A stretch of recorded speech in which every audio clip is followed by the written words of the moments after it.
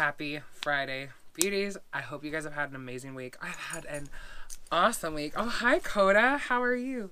So I guess Coda wants to be featured today. She's a little angel, little baby. So today we're going to look at skincare and my skincare regimen and why it's going to be conscious of what we're using and about how we're applying and all these different fun little things.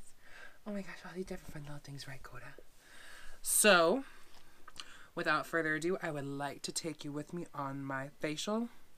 So let's go. All right, hey, we're at my facial. I'm so excited. So we're gonna go through it, talk about some stuff. I'm gonna have Katie explain what we're doing to my face today, and I'm so excited. Oh my god. All right, so we're gonna cleanse our skin. Katie's gonna talk about the benefits of that real quick. So basically, for this facial, cleansing the skin is going to be important just to dry it out, because it's important to start with super dry skin before we dermaplane. Yes, and we'll get to dermaplaning in a second.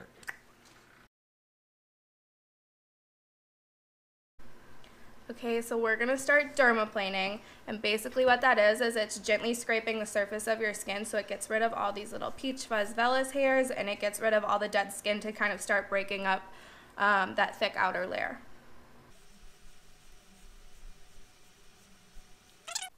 So we're going to be doing microdermabrasion next, and basically it's this wand that has a coarse tip on it.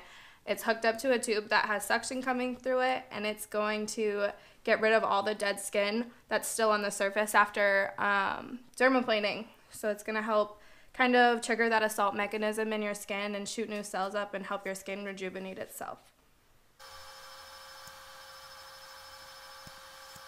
Okay, so the next thing that we're going to do is a chemical peel, and basically what those do is they unstick the rest of the dead skin that's on the surface and make them come off in the next couple of days, so they tend to make you a little bit dry and tight the next couple of days, but underneath all of that is like smooth new skin. Yes. Okay, ready?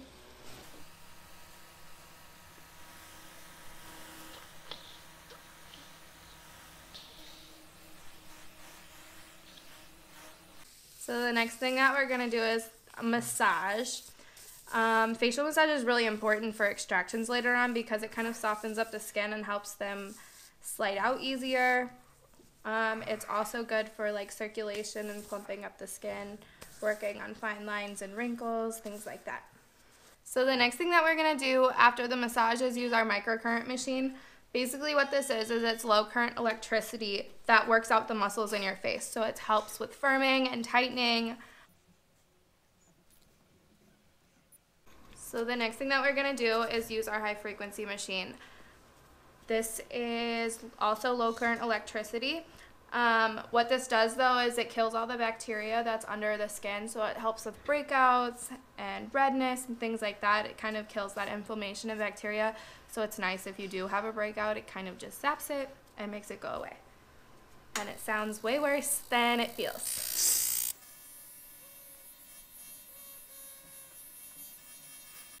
So after all of those machines, we're going to use a clay mask. So clay, its properties are detoxifying. So basically it's going to help bring up any debris that's still stuck in the skin. So it helps with like extractions because it'll bring the blackheads up to the surface so we can just slide them out without any harsh pressure. So we're about to do extractions and kind of get out all of these little blackheads that are right at the surface. Fun. Favorite part.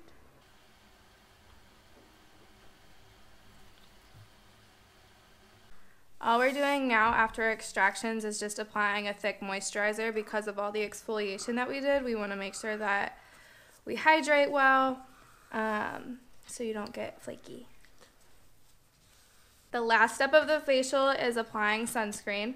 Sunscreen's very important when you're getting all of this exfoliation done and every day, because if you think about it, like your skin is always fighting UV rays, so which is the rays that the sun puts out.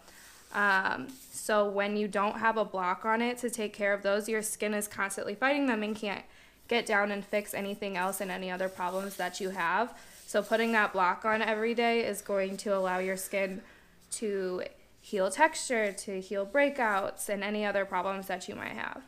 So now the facial is all done. Katie was amazing. Now my skin feels nice. It'll be amazing. So I'm gonna go home now.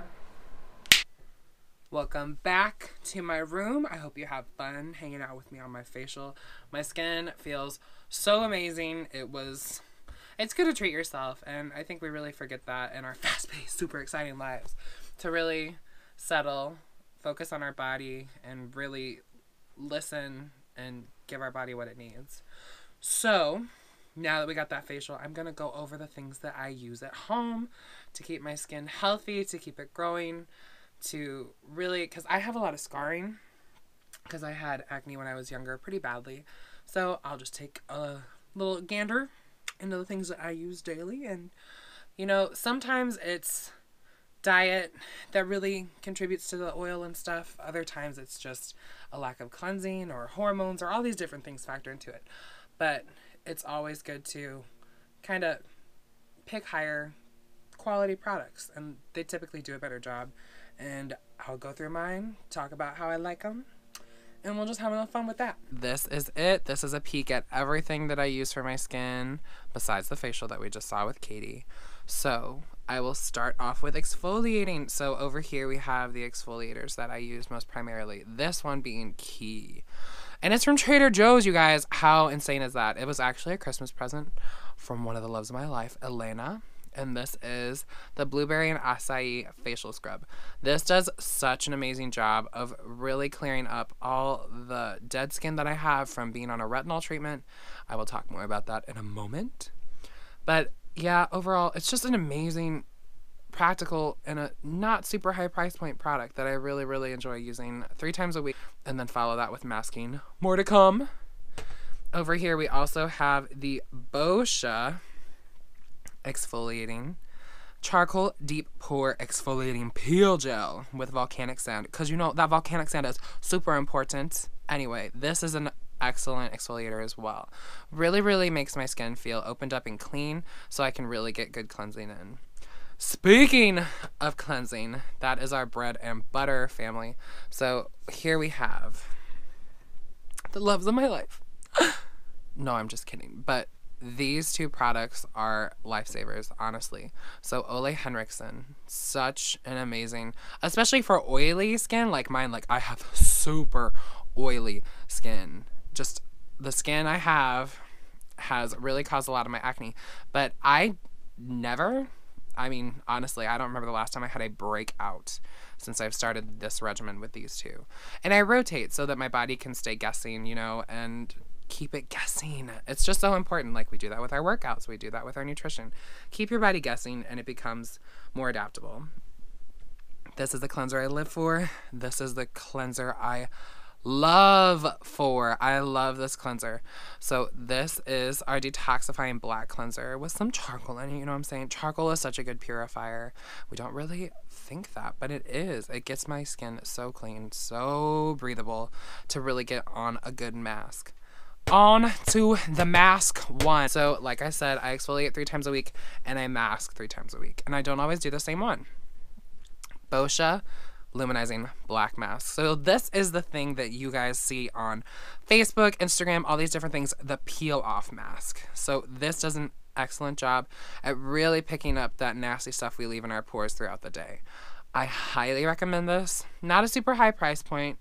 A lot of these things came from Sephora, like the OleHenriksen, the Boscia, the GlamGlow, which we are going to get to that mask next. So excited. That's so good for tightening and keeping your skin up.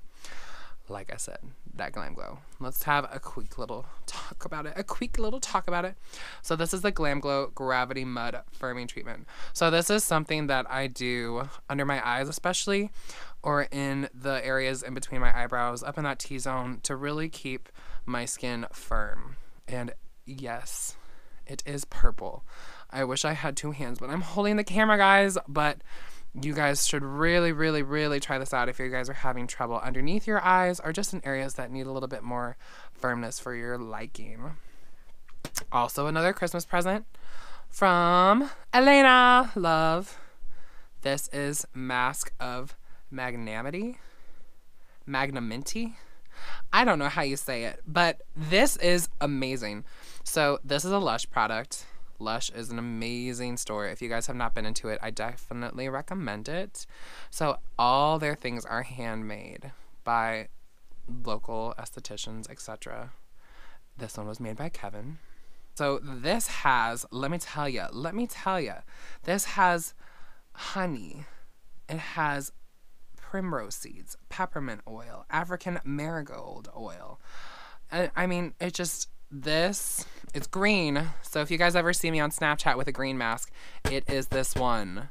The blue mask is that one. So sometimes I will even venture into doing a little multi-masking where I do all three at once, or this in my under eye, middle of the forehead zone, this in areas that I really think needs some rejuvenation. Multi-masking is great if you really have some trouble spots, you've, not had your diet on point, had too much alcohol, not been hydrated enough that your skin really needs an extra boost. Multi-masking is super helpful with that. Over here, we're going to hit up the saviors of my skin. Vani Cream. So moisturization is so critical, and we don't often think about it that way.